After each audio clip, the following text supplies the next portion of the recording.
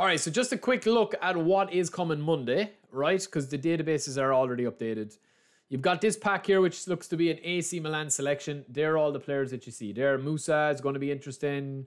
Chukwueze is going to be there. They have a couple of their new signings as well. I know they got a good beating the other day by Liverpool, but a couple of nice players in there. Nothing that's really going to change the dial too much. But it's all about the legends, right? So you've got the new epic booster, Nesta. You've got Dida.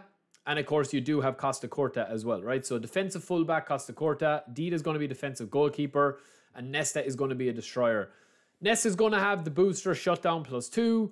And obviously with manager here, if we choose, say, Deschamps and we give him the manager booster and we auto-allocate him at 31, or just get a rough guide of his skills and his stats here. That's kind of looking like his stats here. If you look there at his stats, so you're going to pretty much have defensive awareness, tackling, aggression, and defensive engagement all maxed out. 86 speed, 80 acceleration. Now that's with 31 levels. I don't know will he have 31 levels. This is just a placeholder at the moment. But even at that, if we wanted to make a couple of adjustments to that there, you've 16 into defending. I mean, you could obviously take one off that and give him an extra booster to these and save yourself like what, 8 points. And then you could throw it into the lower body if you wanted to do that. Like you're going to have 91 speed.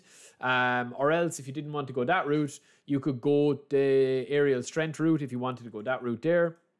Which gives you 89 jump, 89 physical contact. And of course you could up those then with the booster as well, depending on what booster that you want to give him. You can give him a shutdown +1 on that one as well. Dida is going to be defensive goalkeeper. Again, going to be fairly solid.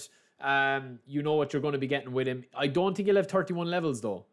If he does, and we give him even any of these with the manager boost, even without training him up here that much, we're going to have pretty much all his stats, including jump, which seems to be really, really high for this manager here with this build. Obviously, we can put more in if you want to, or put less in if you want to. Goalkeeper awareness is super high. Goalkeeper clearing and reflexes needs to be probably a little bit higher, but again, going to be a good one. Player skills, going to have all of these: low punt, long throw. Nesta is going to have heading, one-touch pass, man marking, interception, blocker. And Costacurta is going to be the interesting one because Costacurta is going to have fortress, right? Man marking, interception, blocker, sliding tackle. There's his skills. I don't know how many levels he's going to have. But look, obviously Konami don't show anymore when the player is unleveled, right? And when his form is up or whatever. So if we auto-allocate Costacurta at 100 overall, just on level playing field, right? With no form arrow. Because at the moment, obviously with the form arrows, it depends, like when the form is up, you're only able to see the form when you're actually going into a match, right? And that's that Maldini that we had there. But Costacurta is obviously going to be a bit of a beast. I always did like Costacurta. And I love using him. Definitely as a free player, he's probably one of the best in the business to use. But it just depends, man. If you're going to be using Costacurta, I do feel as if like you need to be able to play 3 at the back effectively with him if you're going to be playing him. Because this guy's down as a defensive fullback. Where is he here? Is he on my bench? I can't find him, man. I don't know where he is. He should be here. Oh, there he is. So we haven't him leveled at the moment, but he goes to 37 levels with this build here, but he's a defensive fullback. This build here with the defensive fullback, he's going to have everything, but he's also going to have fortress. So that's going to be key to him there. And then also on top of that as well, man, you're going to be able to have him pretty much exactly where you want him to be with speed, acceleration. He probably doesn't even need that much acceleration.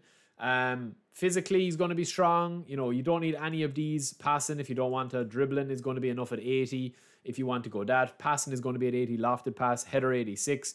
You can just pop that up a little bit more if you want to and have 90 header. And then on top of that as well, you'll be able to have a couple of more points into that if you want to. So, yeah, I mean, it's going to be a solid card. I think the Fortress is going to be the big one with him. But, like, if you've got a fully up form player, that's potentially what he's going to look like, man, with his stats. You know what I mean? With the fully form up. He's got 103 overall with this build. Same with Nesta. So they obviously don't show you this visual upgrade anymore, but he's going to be 105 overall with this build. And he's going to pretty much have 90 speed, 91 jump, 90 physical contact, 90 stamina, all the 90s for the defensive. And you can give him one more into aggression with his booster if you give him a second booster. So let me know if you're going to spin for them. Honestly, I don't know. We don't have Nesta, so I might. But let me know what you guys think.